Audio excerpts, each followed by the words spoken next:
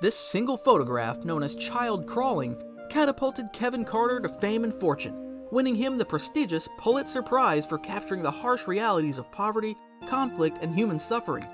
But little did he know the price of success would come at a heavy cost.